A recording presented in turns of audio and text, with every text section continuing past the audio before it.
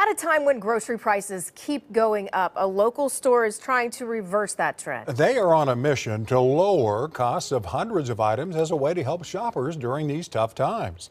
News 4's Austin Brissett shows us the key role that you can play in that effort. We're hoping the conversation people can have is that groceries and food is a basic human need. At the market at East Point Tuesday, Director of Store Foods Mark Jones joined employees in unloading a truck of groceries destined for store shelves.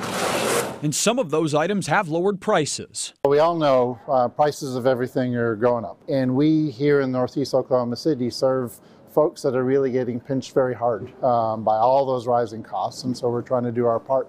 Eggs, butter, and milk are just a few of the products discounted here at the market at East Point. Those discounts can be identified on these little signs all throughout the store, showing exactly what customers can take advantage of. We've been very fortunate in that we've got, as a nonprofit, we've got partners in Life Church and United Healthcare that are helping subsidize those prices so we can lower them to more affordable levels. Some of the prices are below the competitors, others are at the same mark. Jones says 35 to 40 items have reduced prices, but they're pushing for 100 to be lowered. To do that, the store is now turning to customers, asking for input on social media to see which items they say need to be most affordable. When we started to talk to customers about, hey, we were able to lower the price of this item and that item, you can see it in their faces. You see it in their faces, the joy and the relief.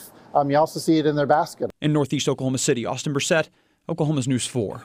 Now, if you would like to weigh in on which grocery items should have their prices lowered, all you have to do is go to our website, kfor.com.